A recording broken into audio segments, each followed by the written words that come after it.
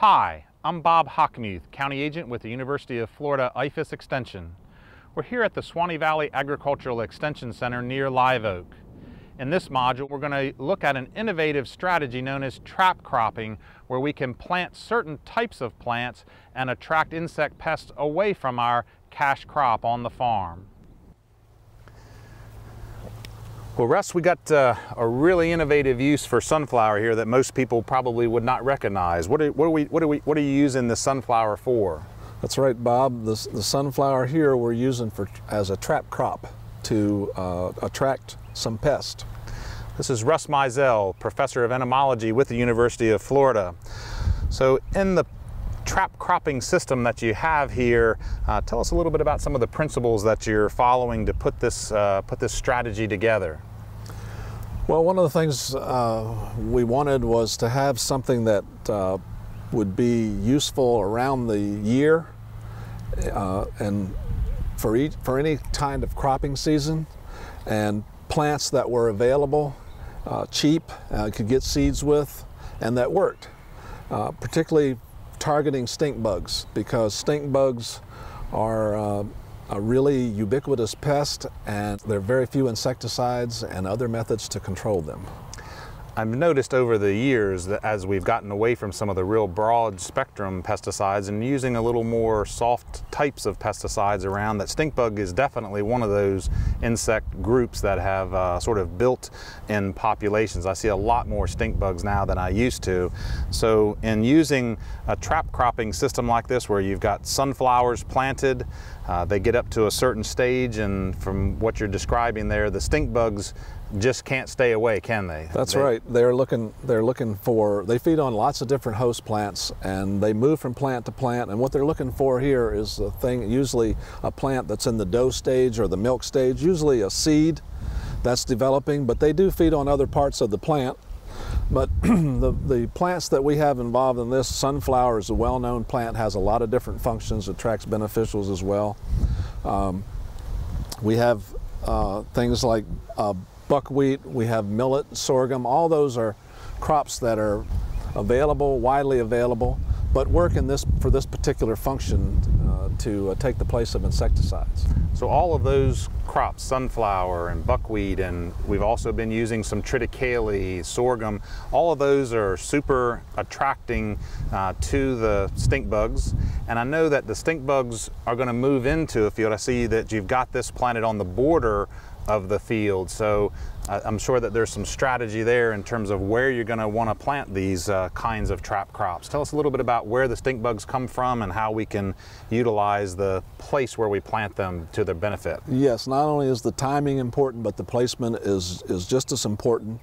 The insects are moving through the landscape, and they don't just fly everywhere, they follow the vegetation, so you have to intercept them. And so that means that you want to put them on the border rows, and you want to line them up someplace where you think they're coming from. Like in this field, on our right here, it's pretty wide open, but on our left behind, in front of us here, there's actually some other vegetation. So one would guess that they would come out of that vegetation and come to here, and we have a barrier on that side as well. So time and space are two of the components that you really have to think about in order to get this to work.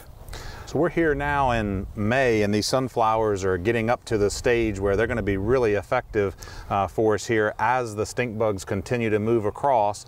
But back a month ago, when the stink bugs were first emerging out of the wooded areas and other vegetation, we did not have the sunflowers up big enough at that point to be attractive. So at that point we were using more like triticale and other kinds of small grains when they reached that dough stage, and boy did we collect them back about a month ago when that first population moved in. And it was the same thing. You had a perimeter around the field, they moved in, we can catch them there, and once we get them trapped in a location like this for sunflower, this is not a crop that we're looking to grow, so we can not only trap them, but we can clean up the population there. So you've got them in a small space as opposed to having them all over your entire cash crop.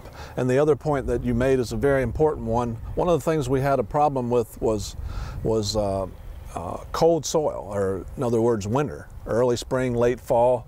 A lot of these plants are warm weather plants, and so we had to look for something else that would perform the same role, and that is attract the stink bugs and be able to grow in that particular part of the year. And triticale is an excellent, if you know your grains, you know that that's a winter grain. It's planted in the fall, and the way we arrived at solving the problem of cold soil was to plant several times in the fall, and then in the spring, regardless of what the weather is, which is highly unpredictable, one of those plantings would turn out to be in the proper stage, which we were talking about, either the soft dough stage or a milk stage, and would serve as your trap crop. So we solved the cold weather problem using triticale.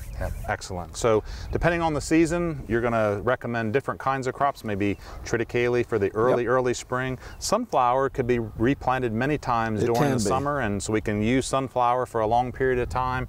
And I know some other crops like sorghum and millet that you have had great success with also through the summer period. So it's important to know what crops are going to do well at that particular time of the year, and the stink bugs just cannot stay away from sunflower or triticale in the milk stage or the dough stage, so we can trap them in here. Well, one good point to make about what you're saying is that the buckwheat only takes about 5 weeks from planting to get into flower and to be attractive to them. It has a lot of other benefit too. It actually attracts the parasites of the stink bugs, so you're bringing the wasp and the flies and the wasp and the stink bugs together. And the other thing about the sorghum and millet is, like, for example, in organic growers, they're going to have a certified area and they're going to be planting in the same place all the time, so they probably have more permanent beds. So we've always got a source of very attractive food for the stink bugs, and in the case of the sunflowers, this one would primarily be used for a trap crop, but the buckwheat has multiple purposes, and I have loved the buckwheat in terms of the purposes that it has served here, and it brings in an incredible amount of beneficial insects, parasitic wasps, big-eyed bugs, lady beetles. It's just incredible, and it has lots and lots and lots of blooms, and it blooms for a pretty long period of time. So we've used that in plantings within our vegetable crops to encourage a buildup of the beneficials within the cropping system. And that was one of the features that we wanted in choosing and testing and selecting all of the trap crop plant species that we're recommending. The sunflower is a well-known plant, just like buckwheat is, with those multifunctions. It has pollen, so it attracts a lot of pollinators. One of the things that most people might not think is an advantage, but sunflower, for example, gets other insects on it. And if you're going to attract beneficial insects like lady beetles and big-eyed bugs and that thing, then you have to have something for them to feed on.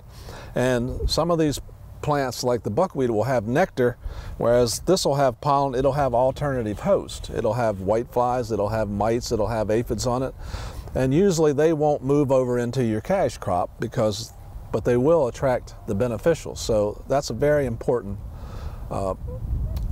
we call that multifunction, if you will, because they're performing, not only are they serving as a trap crop, but they're enhancing the general suppressive part of your landscape and suppressing pests in general. And I see that you've brought along a couple of your yellow containers and things to try to help encourage some of the populations to move into an area. Maybe describe those a little bit. I have brought two examples here. We did a test a couple of years ago where we were trying to concentrate lady beetles in a, say for example, person's yard, or for an organic grower, like say your rose bush had aphids on it. Could we actually increase the biological control in that place? And visual cues are well known to be, we use those to monitor insects. So we tested a whole bunch of different configurations of what you see here, and these turned out to be equivalent and also the most attractive. These actually attract stink bugs, so it has the carryover of, if you are a small grower then you can grow these plants in containers. And actually, early in the season, if you can't grow them outside, it's too cold or something like that, you can actually start your plants in the greenhouse, then move them up to big containers and have them ready to be in, what you want to do is you want to bracket your crop with respect to trap crops so that you're out there and you have your trap crop ready to be more attractive than the cash crop is all through your growing to make it most effective. So these are multifunctional. They're attracting beneficials, but they're also attracting the stink bugs if you put them in your containers. So either one, this is just an old, I think this is like a 5 or 7 gallon plant pot, and this is just a 3-inch mailing tube painted bright yellow. So, and believe it or not, this will increase your lady beetles in one spot by about 2 to 5 times. So they just attract those. It just increases the visual distance that they can see it from, and they'll respond to it. So that makes the whole system work a little bit more effective. So you've got a couple of different things going on here. We're increasing the beneficial population with the buckwheat.